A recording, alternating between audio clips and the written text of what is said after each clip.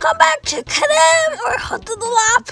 But today we'll be reviewing the Kedem tea biscuits today. They are a British snack, so we'll just dive right into it, everybody.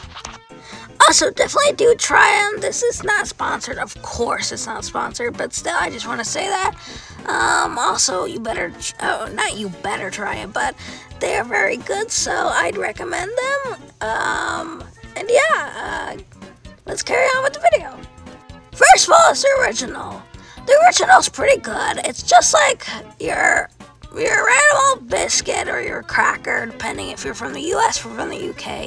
You can find Kedem tea biscuits really anywhere, but mostly at, your grocery stores, CVS's. They'll probably have them and anywhere in England, really.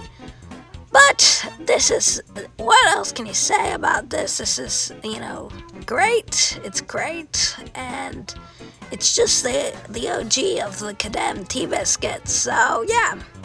Next is the vanilla. The vanilla is pretty good. It tastes actually like vanilla, unlike most of these things that are like, I think it has a little bit more fluff into it, and it very tastes much like vanilla. It has a very different taste than the original. Not very different taste, but different taste.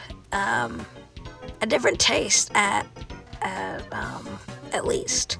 So yeah, pretty good. I would recommend this. So as the original, and yeah, you'll find this too. Not as common as the original or what's coming up, but it's still there probably.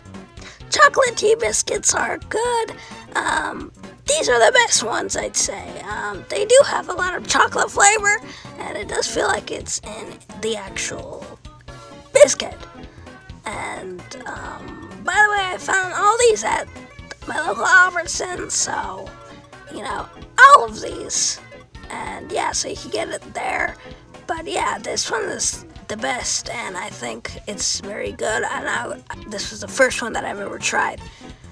They're tea biscuits, but I usually eat them without the tea because they're good. They're good. They're very good alone. Now, Kedem tea biscuits orange. I'm not gonna say these are the best, but I'm not gonna say these are the worst. These are interesting at most.